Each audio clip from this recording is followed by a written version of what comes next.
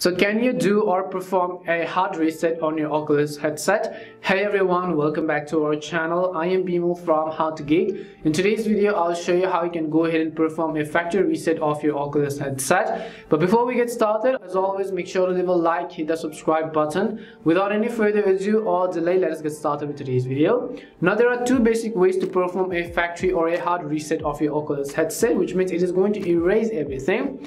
The first is that if you look at my controller over here, you'd basically be able to see the volume buttons as well as the power buttons as well. So what you want to do is, first of all, make sure that the Oculus headset is actually turned off. Once you turn your Oculus headset off, what I want you to do is, you can see the power button over here and you can also see the volume down button.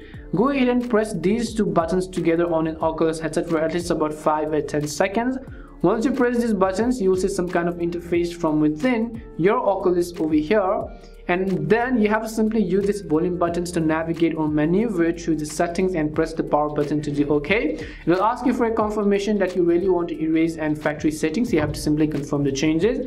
The other way you can actually perform a factory reset is through the Quest application. So just make sure to grab your phone, and on your phone what you want to do is open the Quest app. If your only a Quest headset is actually connected with your app, we will be able to reset it from our Quest application. So once you open the app, select the menu button from the bottom right corner, and here you'll find this option which says devices.